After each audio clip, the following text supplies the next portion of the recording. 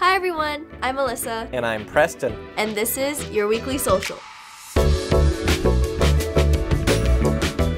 So Preston, today we're going to talk about Snapchat.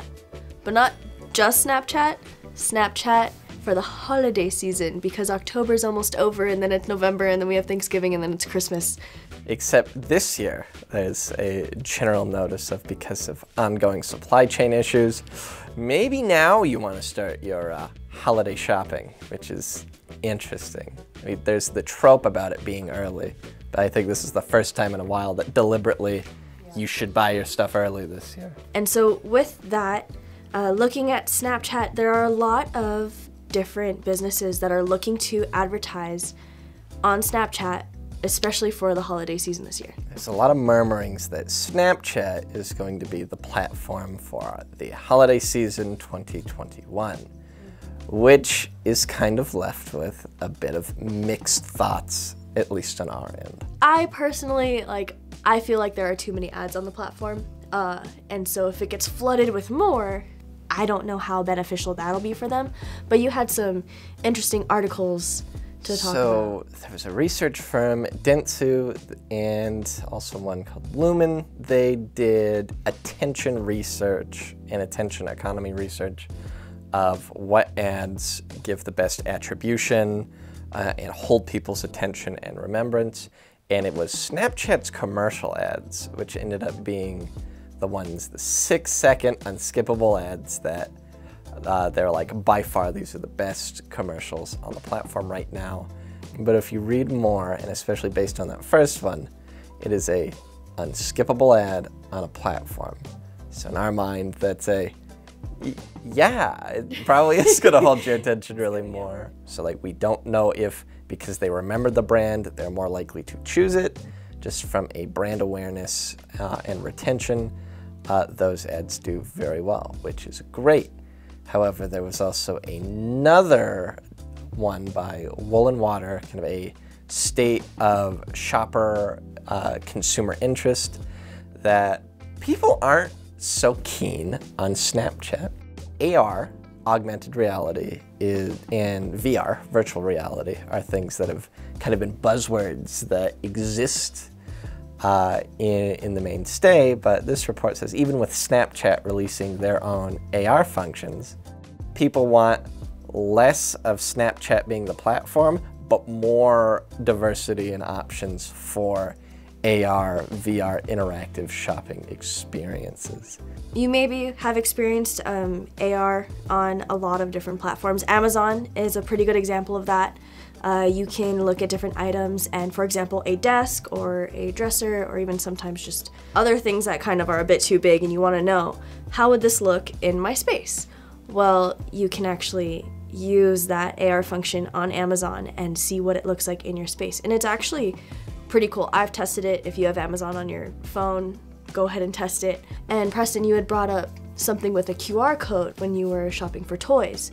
That's another example where if you scan that QR code, you can see all the details of the toys, the different ins and outs, and that's something to really look at when it comes to businesses doing that, because it's more engaging for the user.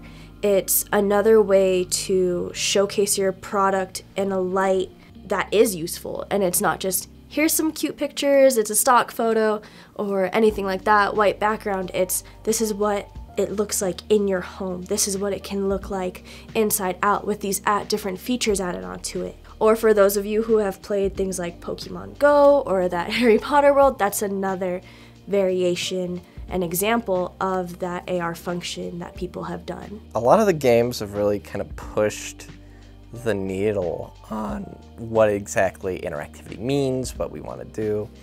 Pokemon Go in particular is probably the pioneer right now that's had the most work put into it, kind of since 2016. They've continually updated, so even to the point where if I wanted to, I could have Pikachu in my chair right now jumping around on top of me. But something we talked about, I had a QR code, but other things to think about are, what exactly would shopping in a brick and mortar store with AR look like? How do we do that better? How do we think through that? is there an advertising capacity for that? Or even just like, is there something that, let's say, Walmart rolls out? Oh yeah, we have a limited stock of these guys. What does the thing look like out of the box? Or, okay, there's a big black chair that I really want, but doesn't fit my colors. What does the white one look like? It's like there seems to be a lot of possibility, but I find it absolutely fascinating that from a shopper standpoint, a lot of people that are actual consumers are like, we want more AR. We want more interactivity. And for my personal experience, it's a way to kind of, in those moments, feel like you're in the store without actually having to leave the comfort of your home. And that is something to consider when it comes to advertising. How can you get your customers, your ideal customer, to still purchase, whether they go to your physical store, if there is one, or if they're browsing on your website or on an app, if you have an app that people can access, such as Amazon or even other big brands, American Eagle. How can you utilize that AR experience to both advertise, but also just to showcase your product? And it looks like Snapchat is trying to be that, like, filling the void for now. Like, they're definitely doing their best to be that innovator, and it's fascinating to me that it looks like they are almost being rejected. They were in Congress this week with a few others testifying about like teenagers in the space. Facebook, Instagram got railed, and now it was everyone else's turn. So there's public sentiment against large social media platforms, and it's trickling down even into shopping, which is fascinating. Part of our philosophy as Pullman Marketing is you'd never want to sit on a single platform. You want to make sure that you diversify your options, which of course, if you're struggling figuring out how you want to advertise for holiday 2021, feel free to reach out to us at pullmanmarketing.com. There are a lot of fun ways to advertise for anything that you do. AR experience is one of them, social media is another. There are so many things that we can explore, and we'll keep following this and everything else as the week goes on.